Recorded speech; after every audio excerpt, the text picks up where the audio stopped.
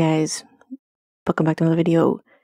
And this time I thought that whenever I usually talk about a TV show, it always has some kind of negative. It usually is all negative. Let's face it.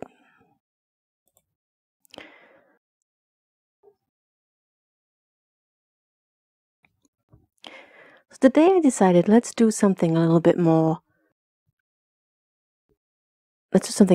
positive, and let's talk about something that I actually really enjoyed that I watched recently, and that was it's kind of not so new right now because it was out for a couple months before I actually watched it. But anyway, it's new-ish, and that is a show called Motherland Fort Salem. Okay, and I stumbled upon it. Like, everyone on my Twitter feed was talking about it. Everyone. And then everyone was drawing it. And you know what happens when everyone starts drawing something? I kind of have to watch it because the art kind of makes me want to watch it. So that is what happened. And one day I put the BBC iPlayer on my TV just to check out something to watch. And what do you know? It was right there. So thanks to the BBC, because you never actually advertised it. It's such typical of the BBC. They're so useless. They just put it there and just hope people will see it. Now that it turned out to be actually a hit, that they are actually advertising it. Shocking. Anyway, so I kind of was expecting to not like it because sometimes people can overhype something, and just sometimes some things aren't exactly to your taste. But this was like witches and in this kind of like alternate reality with armies of witches, militarized. It sounded intriguing, so I mean, I like that kind of stuff, so I went in open-minded. And sometimes I don't, but I went in open-minded and liked it. At the start, I won't lie, I had no idea what the hell was going on with anything, and everything just seemed to be quite random. There was just balloons floating in everywhere, and I still don't really know why the balloons were the all I know is that now whenever I see a blue balloon, I start to get a little bit sweaty, and the palms of my hands sweat, and I start to shiver, and I start looking. Luckily, we're in quarantine, so there aren't massive amounts of people in one place anymore. Well, some places. Other people are idiots, but let's not worry about that. So anyway, I'm not going to do a long video describing the show because I feel like that's counterproductive. I kind of just want to say positive things about it and talk about it, The one thing that I really enjoyed about this was I was kind of coming off Supergirl and the really negative, just awful feelings of watching that show. Watching characters that you previously really enjoyed just be trashed and written just really badly. And that show's awful.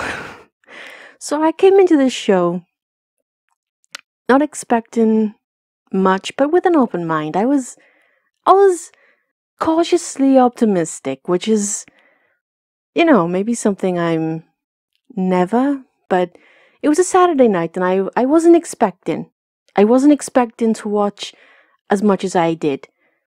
But I watched all 10 episodes in 2 nights. I watched the first 7 on Saturday night, and then the next night I watched the rest, the next 3. Okay, so firstly, if I binge a show, it's good. Because I can't really sit there for hours and just watch the same thing if it's kind of mediocre or it's not that great. I'm just not that person who can do that. I don't really watch a lot of TV anyway, So if it's good, I'll binge it. So if I binge it, you know it's good, right?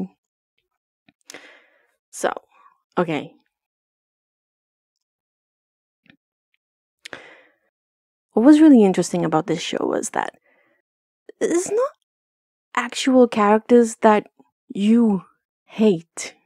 And as I said, coming off Supergirl and going into a show, and in Supergirl there's these characters that you really hate and they get deep in your bones and you just really dislike them. And you really dislike watching the show then. It becomes this really unenjoyable thing. Whereas in Motherland Salem, I found this kind of like weird bad guy in General Adler that me and her, she and I, we have beef, okay? We have beef. What was with this her stealing women's youth? That first aging scene, okay? I gotta tell you, it creeped me the hell out. 1 minute, there's this young girl, and in the next minute, an old woman, and I gotta tell you, I was not expecting it. It took me a few seconds to kind of... It was a bit surreal, I gotta tell you. One thing... It was really nice to kind of get a character who you kind of dislike, but it's like a good dislike. It's like... You're like telling the characters, don't trust this woman, don't trust her, don't do this. And that was kind of the same for Scylla as well. Like, I spent probably the most of that first few episodes kind of like doing like a, get away from her, leave her alone, no, don't kiss her, no. That lighter thing, I won't lie, it really creeped me out. Like, it took me a couple of episodes to get used to it because it was like really weird. It's really strange how I started off feeling that way about that character. And then, actually, I kind of understood her. She made sense to me. Which was, interesting. Another character that I just really, really, really loved, and she's my favorite, was just Anacostia. She was my absolute favorite character, because in the beginning you kind of see her as this kind of hard sergeant who has to kind of like mold these cadets, and they're all like filled with raging hormones and problems. And you'd think she's just this hard sergeant major type, like in those old movies, they're like always hard and they just like pat you on the back and then just go pick you up and like throw you back into the fray. And then as the show goes on and the episodes go further on, we see more of her, and we see that actually she's kind of this motherly type figure that's kind of really intriguing. And at the end, how strange that she is the one who sympathizes with Scylla. We know it's because of her magic and what she's seen. When she says that she hesitated or something like that. It's been a while. It's been a couple of weeks. I can't remember the exact words, but I feel like it's time for a rewatch. So I'm sure I'll get them.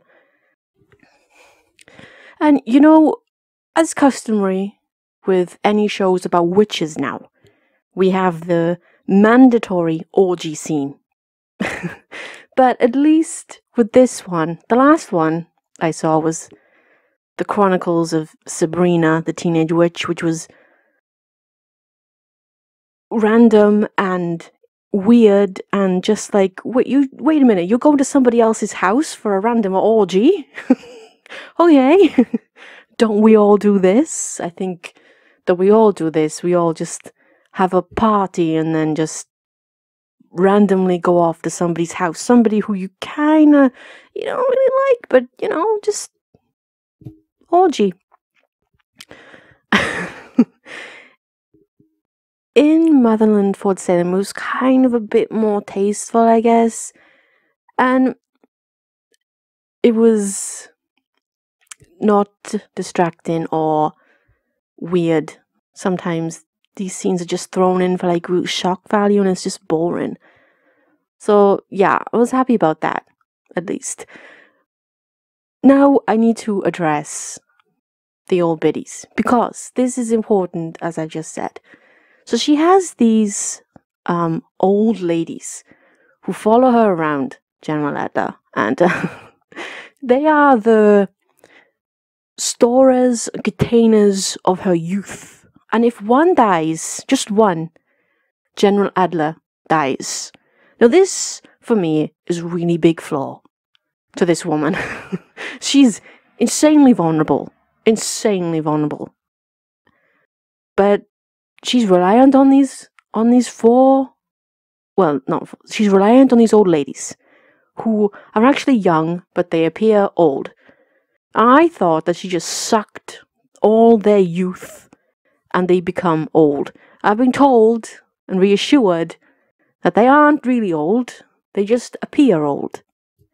But that could be my friend just trying to reassure me, and that General Adler isn't just a megalomaniac, seeking more power and egotistical, She is, of course, someone who seeks eternal life because only she can control anything. She's she's a bit weird. But, I like that I didn't like her, if that makes sense. I like that what I loved about this show was that it does things that nobody asked it to do. Like, it's a majority female cast, and their purpose isn't there to fuel a narrative to show you how woke they are. Like, their color is never addressed. Their sexuality is never addressed. They aren't big things because we see those things, if you know what I mean. As a writer, I get this, in that oftentimes when you put in a black character or a gay character or a minority character, that they're only there to fuel... They're only important when you address their sexuality or the skin color, whereas in the show, those things are never addressed. They just do their job. Which was really interesting, because you had these powerful women, and it's never questioned. If that makes sense. I really enjoyed that. It was like, I'm here, and I'm not going to explain why I'm here, because I'm here because I did it. I enjoyed that. It was... They are more than their sexuality or their skin color, I guess is what I'm trying to say. When shows tend to rely only on using them for stories for those reasons, then a show kind of doesn't really have much, because it's saying that those people are only worthy of telling stories about oppression because of those things that they are. I hope I'm explaining this in a way that is good, because I'm trying not to sound like an idiot, but I'm hoping I don't. Anyway, that's what I really, really, really loved. One thing I really loved, I noticed it right from the start, and I didn't realize that it would go on throughout the whole thing, but the actual beauty of the shots, the whole cinematography of the whole show is insanely beautiful. Many of the scenes, in fact most of the scenes, are kind of shot in like a dark room or a dark scene with like an orange golden glow, and it often casts them in like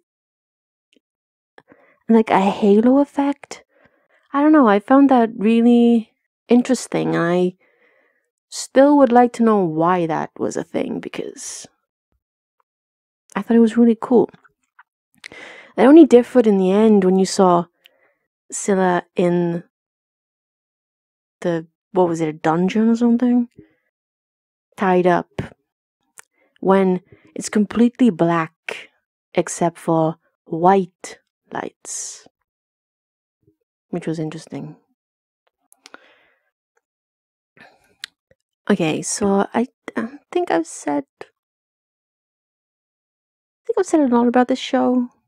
I mean,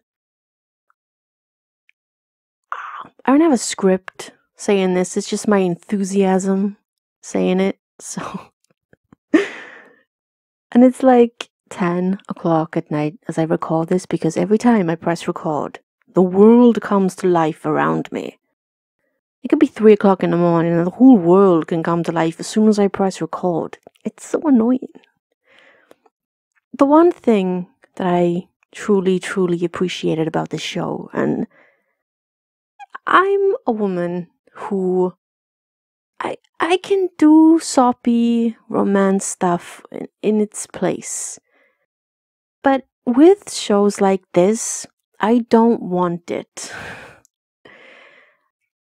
And sometimes shows kind of really pander to that kind of girly kind of thing. And I don't really appreciate it. Whereas with this show didn't pander at all. It really did the opposite, in fact. I mean, I was completely shocked. They presented to you completely strong characters from beginning to end. Whether those characters were on the side of, good or bad, or, in the grey shade in the middle, they were always strong characters who kind of challenged the way that characters are written, especially female characters.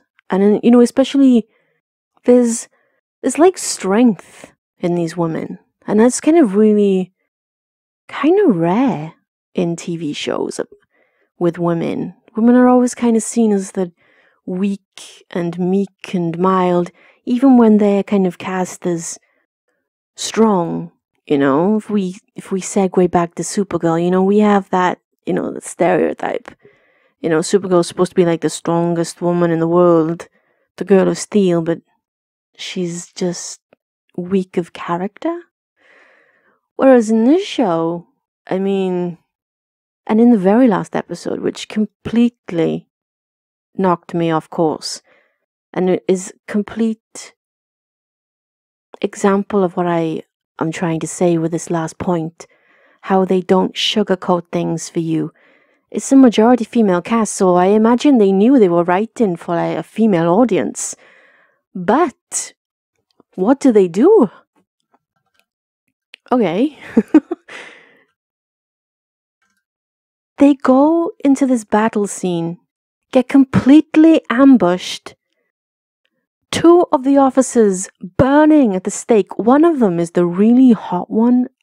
I forget her name, but Lieutenant something. I googled her the other day, but now I've forgotten. But yeah, you know the one I mean. So she's not going to be in season 2. That's a bit sucks for people who think she was kind of hot. But anyway, they just really blew me away with that end, because they could have gone soft. They did not know they were going to get a season 2, but they went hard. That could have been the last thing we ever saw, right? And that is what they did. That was brave. That was freaking brave. And I think that is... They basically killed, or seemingly killed, 2 of the main cast. Like, obviously they're not dead, but one is now an old biddy, the other one is the old biddy. It really did blow me away. I don't like being patronized and condescended to, and oftentimes on TV shows that are kind of like for women, I kind of feel like they do that, I grew up watching I mean, I grew up with brothers, so like I grew up watching all these kind of like war films and shit. Nothing was ever sugarcoated, you know? It was always like tough, strong, you know, the good guys died sometimes. And that is what Motherland Fort Salem gave. And it's like, okay, where have you been all my life? Where have you been? And at the moment, there's this influx of shows like this, like Warrior Nun and The Old Guard, where it kind of gives you these strong women who kind of like doing things, and it's like, this is both the worst time and the best time to be alive, okay? The problem now is that this show came in with such an amazing first season. I can't think of anything to really say bad about it, to be honest. I mean, I'm sure there's little niggles here and there, but not really great things, if I'm honest. But the problem is, for them to keep the same momentum, or to pick up a gear in the second season, because they've set themselves such a goal to beat with this first season. Usually first seasons are a bit blah, but with this first season, it's like,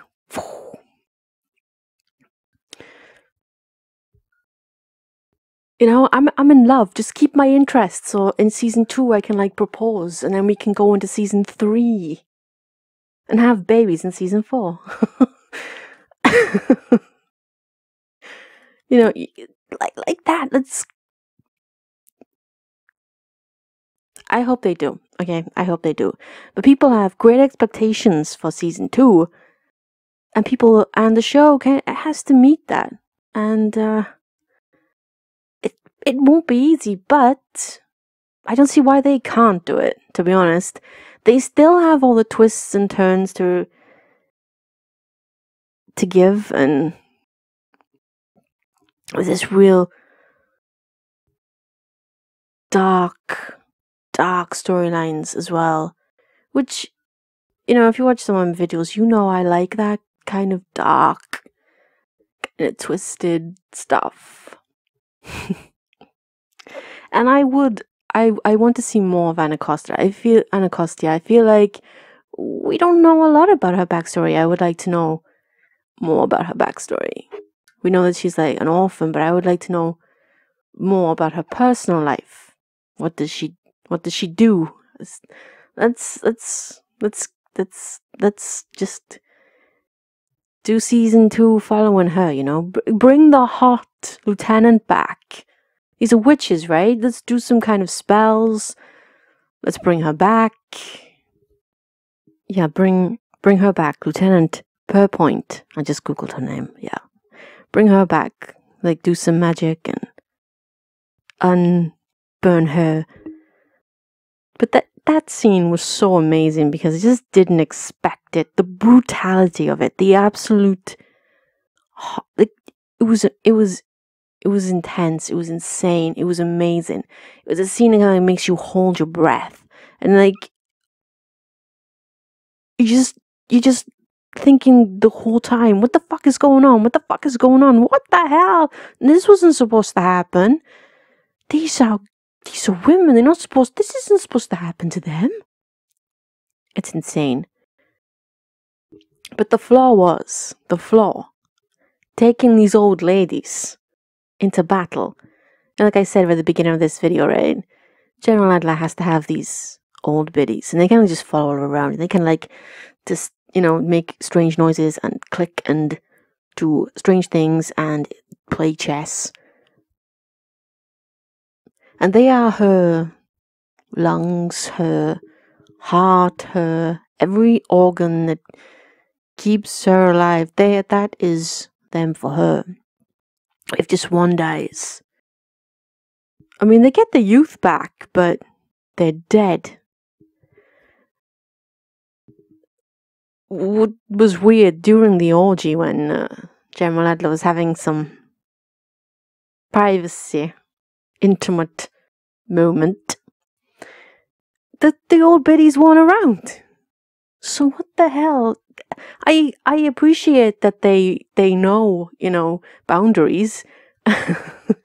But also they must have been somewhere close, which is a bit weird, isn't it?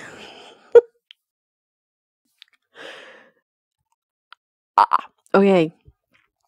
So I guess this is going to be the end of the video because this is just supposed to be like a real kind of fun video about Motherland Fort Salem, which is a show, as you know, I really liked. And this is me kind of fangirling. Yes, I fangirl sometimes. Yay. Yay to me. See, I'm not always serious, as you know. And I can be flattery. I can bring it. I can be charming and nice and kind and just brilliant when I like a show. Just when a show is not that great, what how can you sugarcoat that? Yeah. So I would like to thank everybody on my Twitter feed. Everyone on my Twitter feed that I follow and put that show on my feed. Every single person. There's like too many people to name and remember. But everyone who does art or did it at the time that made me go, actually, I would like to watch this show, but I don't know where because streaming never seems to frickin' work for me. But thanks, BBC. Even though you didn't tell me it was there and I found it by accident. They like that. Yeah, it reminds me of the time that last year when Gentleman Jack was on. They billed the two ends as friends. What are friends for? The BBC. Friends don't do those things, okay?